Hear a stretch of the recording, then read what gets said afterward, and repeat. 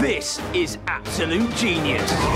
Dive into a world of action, adventure, and explosions. Each show will introduce you to a different genius. An amazing person who had a genius idea which shaped the world. And they will inspire us to come up with our own genius idea at the end of each show. But will it be any good? Will it be any good? It'll be absolute genius. Today we play with weird wartime machines. It's X. And decode top secret messages. Bratwurst. As we meet a genius who used numbers to invent something that can control a city and send a rocket into space. And liftoff. The computer.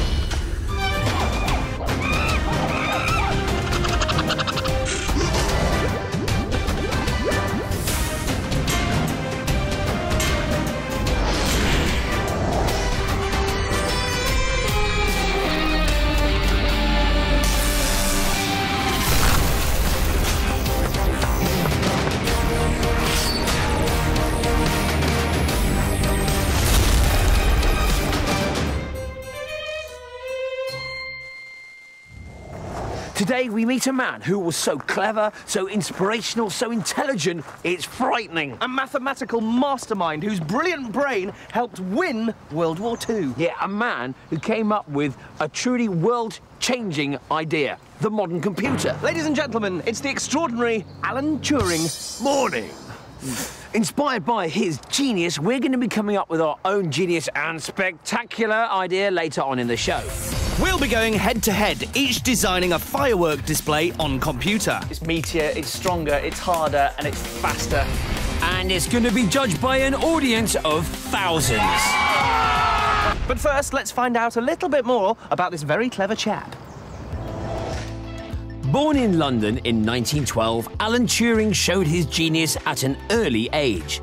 He was brilliant at maths at school and went on to study it at Cambridge University. Today, we take computers for granted and use them for so many different things. Computers can fly a jet aeroplane and send a rocket into space. But when Turing was a young man, the modern computer did not even exist. Alan Turing's genius was understanding different kinds of code. In World War II, his brilliant brain helped defeat Nazi Germany. He solved incredibly difficult codes that used jumbled up letters of the alphabet to hide the meaning of secret messages sent by the enemy.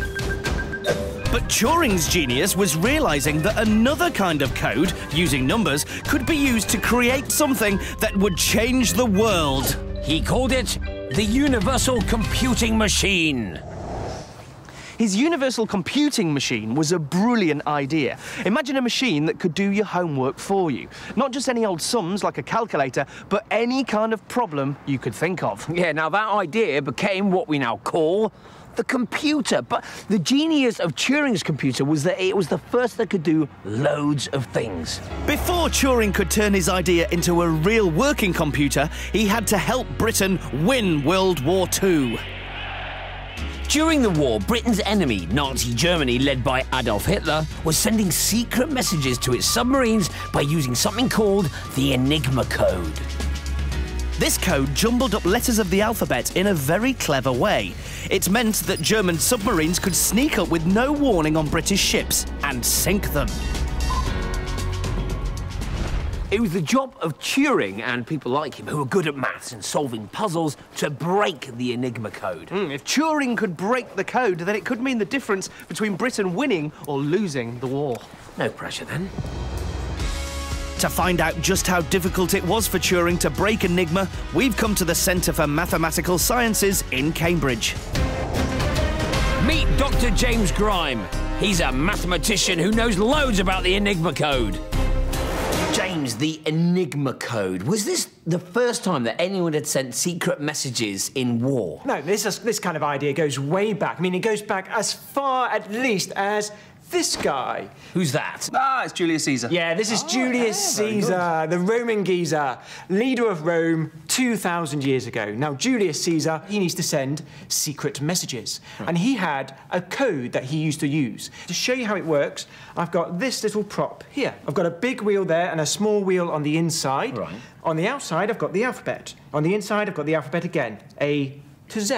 Now, if I want to send a code, I could shift this alphabet on the inside one place across. So now, A becomes B, B becomes C. So if I want to say something simple. Dick. OK, D, and D will become E. Yeah. I will become a J, C will become D, and K, L. Edgedical. So you'd send that to the other guy, Edgedical. and they could use this wheel to then decode the message and get the Very original message clever. back. Very clever. The Julius Caesar code, then, is pretty straightforward, really.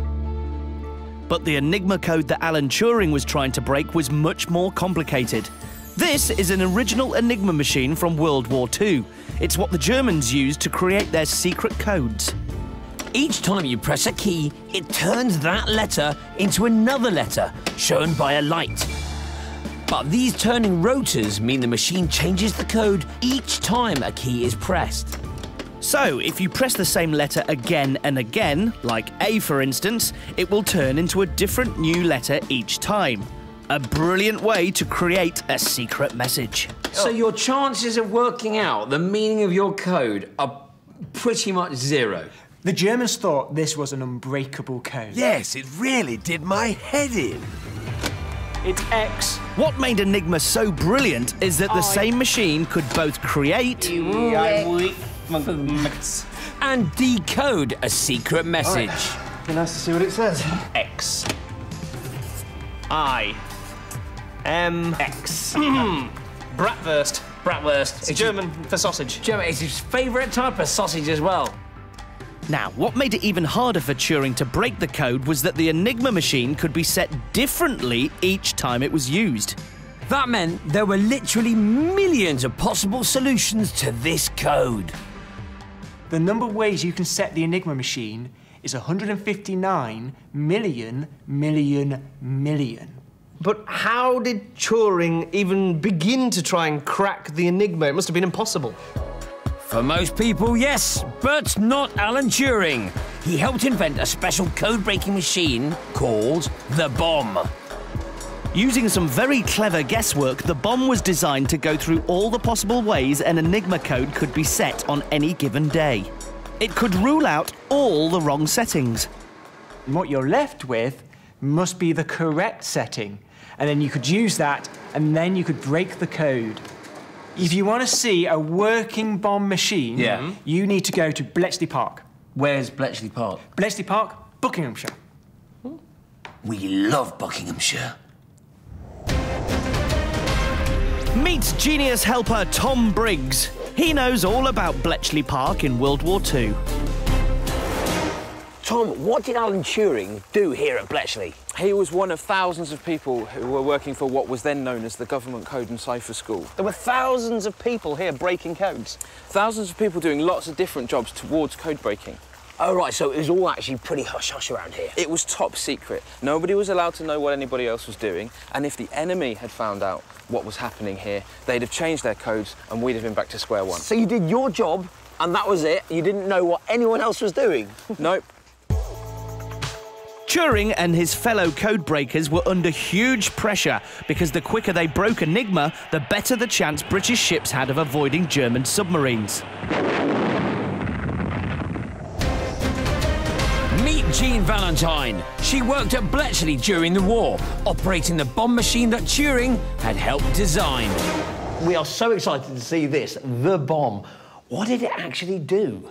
Well, you saw Enigma, didn't you? We did. This is 36 Enigmas, all going round looking for this one answer.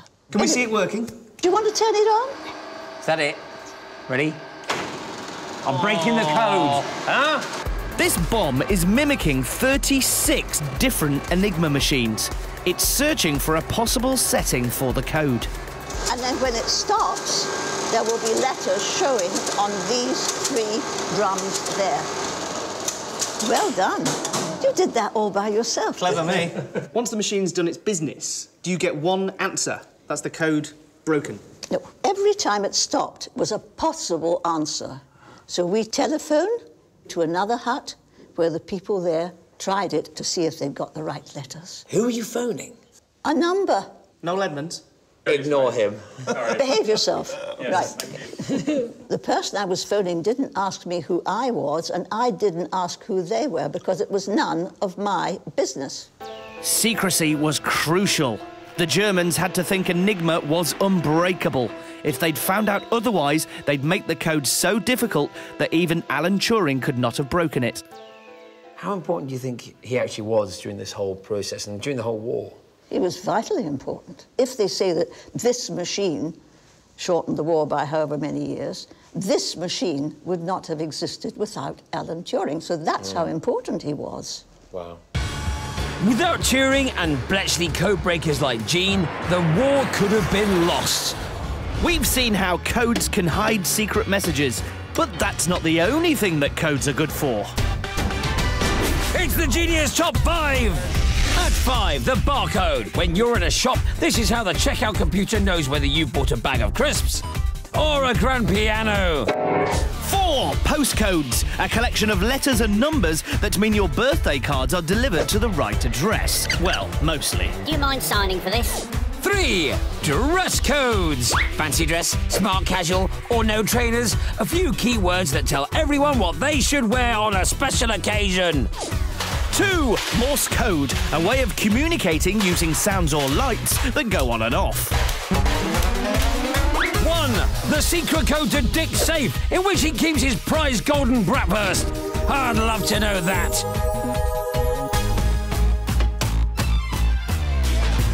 We've learned how Alan Turing helped break the Enigma code. But remember, this genius also came up with the idea of the modern computer. Later on, we see who's best at designing a special show on computer. You just wait and see! Now, breaking the Enigma code was pretty impressive for Turing, but what we're really interested in is his work on computers. Which is why we've come to meet a very special stand-up comedian. Naturally. Meet the Number Ninja, otherwise known as Matt Parker, a comedian who combines clever maths with cheesy jokes. If you had 6 apples in one hand and 7 in the other, what have you got? Big hands. Why do maths textbooks always look so depressed? They've got a lot of problems. What do you think, Alan? I don't get it. Yeah. Great set, Matt, but can you tell us a little bit more about Turing's genius with computers? Yes, but first, guys, I think you need a quick crash course in the history of computing.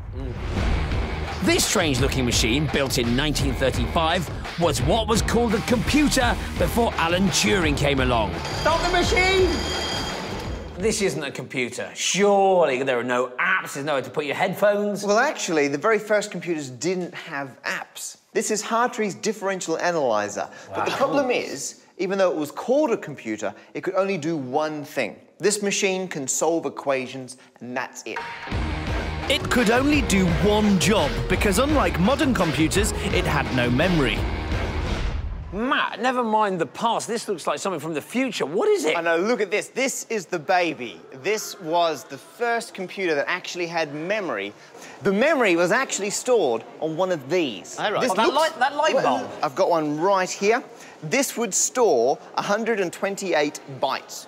That's less than a tweet. What? Not many, then. Not megabytes, Less than a tweet. This is the world's first memory where you could store numbers, and those numbers were the instructions to run the whole computer. You could actually load a program into the memory. OK, so whereas the Enigma ran off letters, this runs off numbers. Yes, when it comes to computers, it's all about the numbers. And from this, we can carry all the way through to modern computers, right down to laptops and smartphones. What is that? That is a computer. What? But I don't understand how that's a computer. It looks just like a circuit board. To be a computer, it's got a few components that Turing invented back in the 1930s. And to show you what those components are, I've brought a laptop. We're going to need to pull this laptop apart. Flip it over on the back. Right. OK, now I've got some screwdrivers there. There's a bit there. This is the hard drive, the memory. So that's where all the information is stored. OK, that's one way to do it, very efficient. Look at all that. And this is the brain, the processor of the computer. So Turing's genius was to realise you could have these components and that the memory could store numbers that then tell the processor what to do. Yes, way back in 1936, Turing had the brilliant idea that computers, like those we use today, needed memory to store numbers and a processor to calculate them.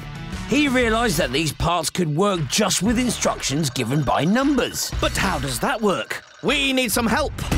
This is Fran. She just loves experimenting to help explain the ideas of our geniuses. And she's sure to pop up just when you really need her. Hello, boys. All right, Fran. We seem to have magically joined you in what looks like an Italian restaurant. Never mind that. Fran, we still don't understand how on earth a computer with just 10 numbers can do everything that it does. Well, here's the interesting thing. A computer doesn't actually use 10 numbers, it just uses 2 numbers, 1 and 0. No. See, a computer cannot work just from 2 digits. There's no way. Let's make pizza. Of course, yes. The science of computers via pizza. As usual, there's method in Fran's madness. What have you done there? What a mess. Because making a pizza, like giving a computer instructions, is all about going for one option or the other.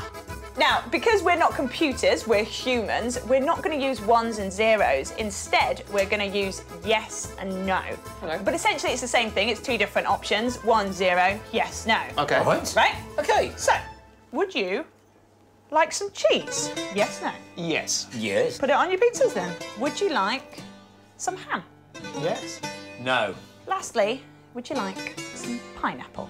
Yes. Yes. Yeah. Go on, then. Actually, no. So, I've got 3 yeses. He's got a yes and 2 no's. What does that all mean? The important thing is here is that they actually look different. And all you guys did was answer one of 2 options, a yes or a no. But by doing that differently, you ended up with different results. Oh, I see. And let's face it, we didn't even have that many options as well. No, you only had 3 options, so in fact, you could have made one of 8 different pizzas. Oh, just with 3 options.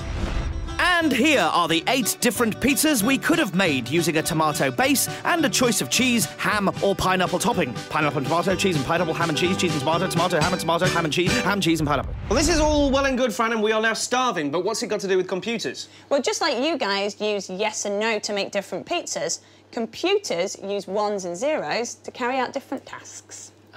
OK. Right, we're getting it now, yeah. So, we give a computer instructions every time we press the keyboard, because that sends a number code to tell the computer what option to go for. You've got it, boys. Ah, Matt, I think we've finally seen the light, but can we see what Fran's taught us on a computer? Absolutely. I have all these binary numbers here for you. These are all different options. So many different options, basically made up from 1s and 0s. Exactly. Endless amounts. Number codes in 1s and 0s like this are called binary numbers, and they're a way of simplifying 10 digits down to just 2. Now, because we're not all fluent in binary, I've also got them as normal numbers. And in this case, they're options for colours.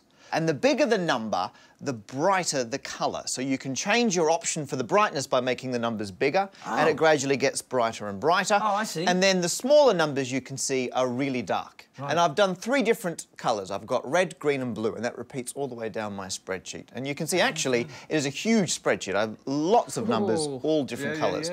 So what I'm going to do is start to zoom out, so you can see more numbers at once. There's a picture appearing. An eye. Is it an eye? Yes. If I zoom as far out as I can go, you can see these numbers. Oh! From a picture of you boys. Look at that. Hey, got some wrong numbers. So we are made up of numbers. These are numbers of you. And this is Turing's incredible idea that absolutely anything can be turned into numbers. Ain't that something? But not everyone with a computer is a genius. It's the not-so-genius idea! In 2008, in America, a man worried about burglars stealing his computer while he was away on holiday decided to hide his laptop in the oven. Unfortunately, his wife returned from holiday before he did and turned on the oven to cook a chicken. The bird got roasted, and so did his laptop. So there you have it, a dangerous and not so genius place to put your computer. And it goes without saying, do not try this at home. And don't fry this at home either. OK, we've seen how number codes are behind everything that a computer does. And with enough number codes, computers can do incredibly complicated things. And us lot often don't even know it. Here at Transport for London's headquarters, a supercomputer controls 3,000 traffic lights across London. It uses a system called SCOOT. That stands for Split Cycle Offset Optimization Technique. Catchy name, eh? But what SCOOT does is use sensors buried in the road that measure how many cars are passing over. It crunches those numbers and changes the timings on the lights to help keep the traffic flowing. Right, here goes. Drive on, driver. Time to see this ingenious traffic computer system in action. Meet traffic controller Neil Wood. With the help of SCOOT and CCTV cameras, Neil's going to follow Dick's taxi along London streets. Have you got our lovely flags out? The Royal Dick and Dong flags are waving. Yeah, look, we can see you. Hang on, let me zoom in. How much longer for these lights? All right, all right. It's changing now. OK, it's changing now. Yes! Right now. They are. They changed. They're coming up to St George's Circus. Oh, is that you? Yeah, there you go. Where is he? Ah, yeah, I can see you now. Move your camera about a bit, Dong. Up. Go down. Quite weird that he can see me on those cameras in a car in the middle of London. Bit of traffic ahead here. Yeah, we're just looking at that, seeing what Scoot's doing. Go on, Scoot. How are you going to sort this one out? Right now? Yeah, we're going to... Rich, Neil's actually going to sort this problem out right now. He's going to try and make the traffic flow a little bit more freely for you. Excellent. Well, it's on green. We're starting to move. Even though Scoot is constantly changing the traffic light timings, Neil can still make adjustments of his own. Well, thank you very much. We're moving. nearly home. The Eagle has nearly landed. You'll see me in a minute. I'm just coming to the end of the street. Oh, really, this is an amazing bit of kit. It's all thanks to Alan Turing, really. We managed to free up some of the red lights to go green so we can get around it a lot quicker, and we've tracked him all the way round. Really, this is genius. Right, now kiss that bloke. Now, that was a computer program. Brilliant. Yeah, and it's all down to Turing's original idea. And it's given us inspiration for our own genius idea. Yeah, we're going to create and control something very special using a computer. Something spectacular. Yeah, something explosive. Fireworks. Our own genius computer-controlled fireworks extravaganza. Our genius idea. Use computer code to put on a scorcher of a show. Yes, we're going to each design on computer our own fireworks spectacular and set it to music. The challenge, will our virtual display be good enough to turn into a real firework display that will wow an audience of thousands? The problem? Neither of us are computer programmers, and we can't be trusted with explosives. Meet Joe Webb. He's a pyro-musical choreographer, and he's going to help us each design a minute-long display on computer. Joe, what exactly does a pyro-musical choreographer actually do? It's some title, I've got to say. We design fireworks with music on the computer on a grand scale. But how do you design a display on a computer? Well, you start off with a music file. And that is exactly what we owe to Turing, because here you've taken a music song and you've turned it into numbers. Ah, you showed us where numbers represent colours, and now Joe's showing us where numbers represent sounds. Exactly. Right, I'm designing my display first, and I've chosen my music. Yeah, nice one. Joe, how many fireworks do you think we're going to use? About 1 second. 1 second? We've got a nice slice called a dragon slice. A dragon slice, I like the sound of this. Enough of that. Now it's my turn to design. So you want to use Rocket by Subfocus? Yeah, it's meatier, it's stronger, it's harder, and it's faster than Dom's tune. Bang, bang, bang. What have you got in mind? A few mines, a few comets. Should kick in quite nice with a bit of fireworks behind it. The computer's going to be working at full pelt on this tune. It's going to smash yours out the water. Oh. Yeah, nice, that's great. And I take it with a display like this, you're going to use far more fireworks, aren't you? Yeah, we'll use about 125 in this one. 100, and how long's the track? It's a minute and 9 seconds. More bang for your buck. How many is that per... That's about 1.811 fireworks per second. Oh, which is over 72% more than you had. It's a good job we got a mathematician here, really, isn't it? It's the day of the real display. As darkness falls, the last few fireworks are carefully laid and wired up so they can be triggered by computer. And a lot depends on that computer, because thousands of people are coming out tonight. Yep, we're part of a big firework display at Button under Needwood in Staffordshire. You're right! Good! Who's ready to see some fireworks?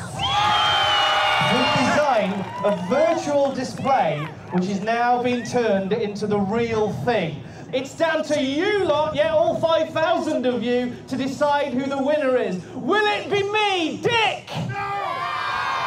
Or will it be the little fella, Dom? You just wait and see. See you in a bit, folks. See you in a bit. Right, here we are. Here's the truck. This is basically where the button is that we press to make it all go. Yeah, most importantly, there is the computer. 3, 2, 1, fire. Hey girls, hey boys, superstar DJs. Here we go! Just like it was on the computer. Exactly the same. That's a good one. Not bad.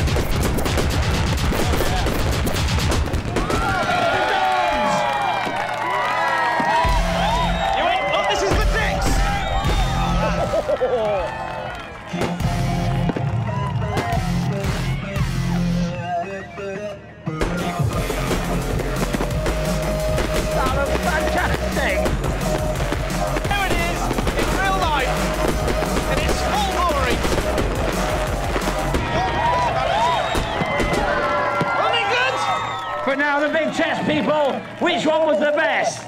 So give us a big cheer if you thought it was Dom's. Oh, I think it's unanimous, really. 10 people at the front. So, give us a big cheer if you thought Dick's was better.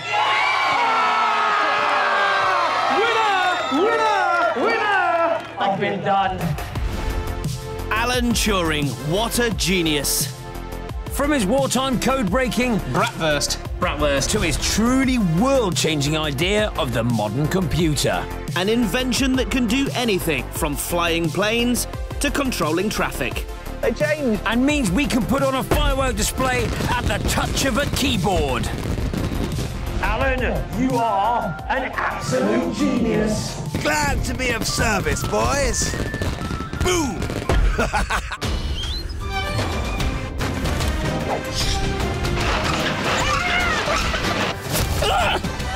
Smack me in the face! Dom's. Oh, no! What are you doing? Let me get it straight. Oh, what's all that? What's all the black stuff? Hey,